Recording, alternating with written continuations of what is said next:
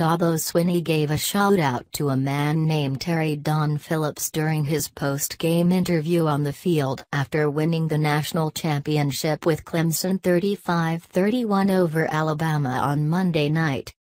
"And I know Terry Don Phillips is sitting at home. Terry Don, I'm not here without you, brother.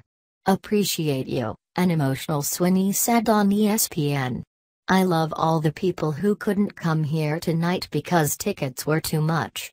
They saw a heck of a game at home. I'm just thankful." So right about now you're probably wondering who Terry Don Phillips is.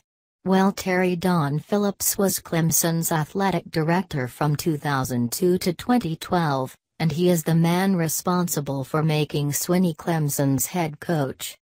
Phillips fired Tommy Bowden during the 2008 season and named Swinney the interim head coach despite Swinney not even having coordinator experience.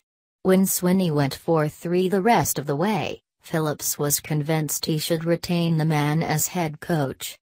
After going through a strong national search and seeing how the kids continued to react to his leadership and the type of person he is, it was a gut call, Phillips said in a story for the Oklahoman.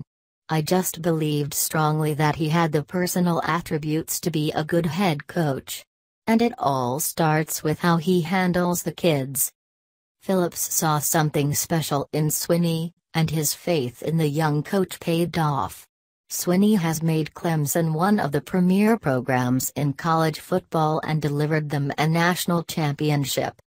Thank you and please subscribe our channel.